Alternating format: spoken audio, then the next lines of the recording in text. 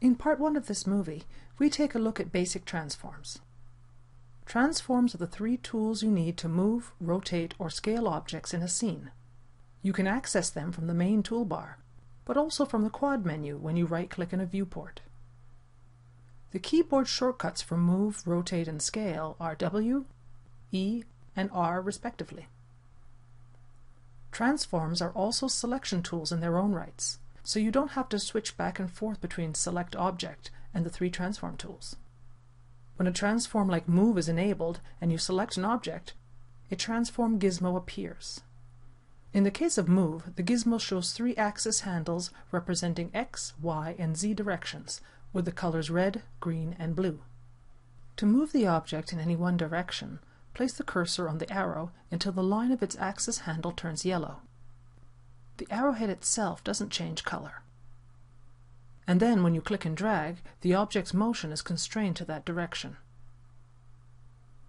To move an object in two directions simultaneously, place the cursor on the square where two direction axes meet.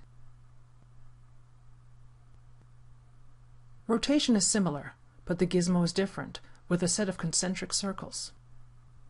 Again, the red, green, and blue colors reflect the X, Y, and Z directions. There is also a gray circle which lets you rotate the object on a plane parallel to the viewport. When you drag any one of these circles, it turns yellow and the rotation is constrained to that axis.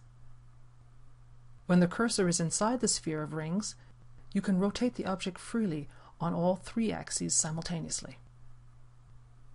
If you wish, you can turn on Angle Snap from the main toolbar to restrict the rotation to 5-degree increments.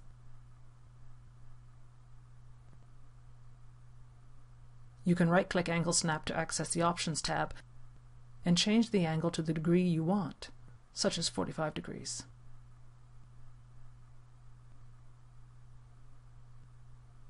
You can also use the options in the Snap tab for precision control to specify which elements you want to snap to, such as grid lines, points, object pivots, edges, faces, and so on. The keyboard shortcut for Angle Snap is A. Scale has a few more options. In its simplest form, placing the cursor in the center of the gizmo lets you make the object bigger or smaller without deforming it. However, dragging a single axis handle deforms the object in one direction and the aspect ratio is altered. You can also scale an object on two axes, but not on the third. For example, you can alter the fuel drum's radius without altering its height. Finally, you can also use this last scale option in the flyout to squash and stretch the object, which is very popular for creating a cartoon effect. Basically, this option lets you scale the object along a given axis, in this case the Z-axis, and deform the object along the other axes to retain the object's volume. Sometimes you need to enter specific values when you transform objects. You can type in values at the bottom of the screen, or by right-clicking the appropriate transform button, such as the Move tool in this case. The selected object at this time is at world coordinates -2, 0, 0. This scene displays meters as the unit of measurement, and you might see other types of units, such as inches or generic units if you are using a different scene. To relocate this object to the origin of the world, you can set its X value to 0. Notice how the X value at the bottom of the screen also changed to 0. Sometimes, though, you may need a relative offset. This other fuel drum, for example, has an imperfect decimal-driven X value. Suppose you want to push this object an extra 2 meters to the right from where it is right now. Then you would use the offset, world X value in the right column here.